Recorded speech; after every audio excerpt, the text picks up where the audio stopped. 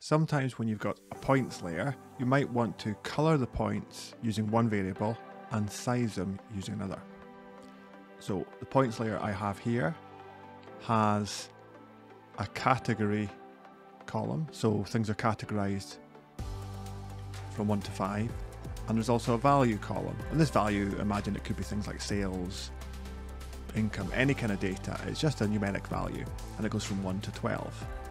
So let's double click the points layer, go to symbology, and instead of single symbol, we're going to use categorized, and the value we'll use here is the category column. So I'll click classify, and then I'll apply that.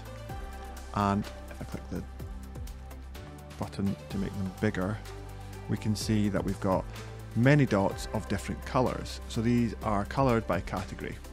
If we want to size them according to the value column, here's how we do it. We'll double click the layer to open symbology in layer properties. And where it says symbol, I can click the little drop down beside it and click configure symbol. The size is currently 3, but we're going to set it using one of the columns.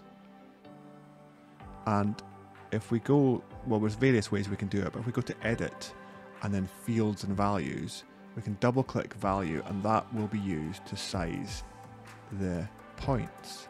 Click OK, OK, and apply, and you can see how that works. If I click the symbol button, I can change the transparency down a bit so that we can see through the dots.